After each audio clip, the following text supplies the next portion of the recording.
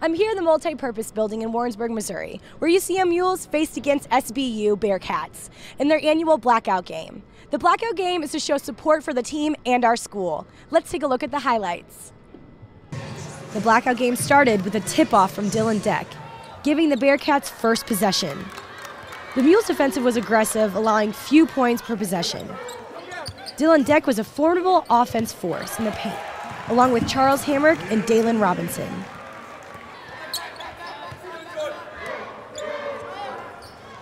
Nice shot from Charles Hamrick. He always has a good connection to the hoop, really helping his team out. Dylan Deck took a number of fouls in the first half, going 3 for 5 at the line. Dylan's a powerful starting center. He's in a great position to pull a lot of mistakes out of the defense to his advantage. Ryan Magjosh dropped 6 points outside the arch.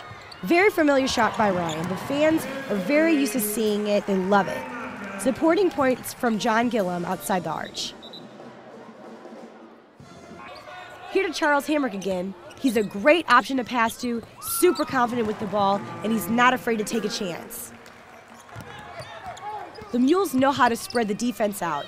They really keep the ball moving, and John Gillum is always there on the outside, ready to take the three. Deck scores a layup with an assist from Kyle Wolf. That was a great teamwork between the guys, great layup.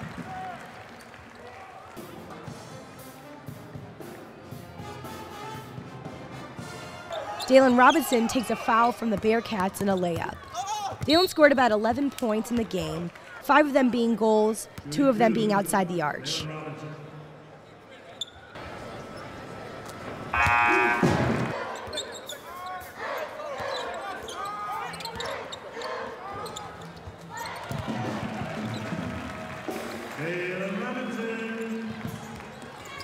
Deck scores 2 points for the Mules in the paint. This has been his territory, definitely something really familiar to him. Defense had a lot of trouble stopping him. Robinson not far behind Deck, scoring 2 more points in the paint. They're really giving the Bearcats' defense a hard time. At the half, the Mules were up by 6. They looked really great coming out on the court. Great teamwork between J.T. White and Dylan Deck in the second half. T.J. White scores a layup, making his total point 17, the highest score for the team. A foul against the Bearcats' defense, allowing John Gillum to shoot a free throw. John has really shown his colors this year, really stepping out for the team. He's become a great leader. He's fast and careful with his shots. You can't seem to tie this kid down. Great play by Charles Hamrick, helping the team score 2 more points in the second half.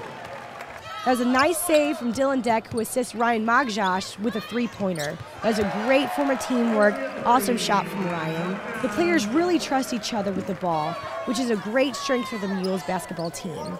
You can really see it between Dalen Robinson, Preston Bruns, and T.J. White. Here comes Robinson again, charging down the court. He runs circles around the Bearcats' defense. You can really see how big communication and just knowing where the other players are for the Mules can really help score some major points for the game. Assist from Dalen Robinson to T.J. White puts another 2 points for the Mules. Assist from Dalen Robinson to T.J. White puts another 2 points for the Mules. Preston Bruns is a great team player. He's always seeing open passes, and this time he helped assist Dylan Deck for another 2 points for the Mules. In the final minutes of the game, Charles Hamrick puts another 2 points on the board with a layup. I'm here with T.J. White, UCM Mules player. T.J., how are you doing today? I'm good, and you? I'm doing awesome. Despite all the snow and the cold, there were so many people here today in the stadium dressed in all black to come support you guys. How does that feel as a team? Well, it feels good that we have so many supporters and people that come out to watch us and like watching us play. What do you guys think about today's turnout? How did you guys think that you guys played? We played very good on defense, and I think we played pretty well. We came out with the win, so we can't complain. Right, you really can't, can you? This is your 10th straight win against the Bearcats. How does that feel as a team? What did you guys work on to make it have a 10? We just taking it 1 game at a time. Coach didn't even tell us that, so that's good history, so I'm glad we could do that. That's incredible. That's incredible. I'm glad we could keep it going. Is there any last comments you'd like to say about the game? I'm just want to thank all my teammates. We play hard. We're ready for the next one. Awesome. Thank you so much, TJ. Reporting for Sports Page, I'm Katie Bailey.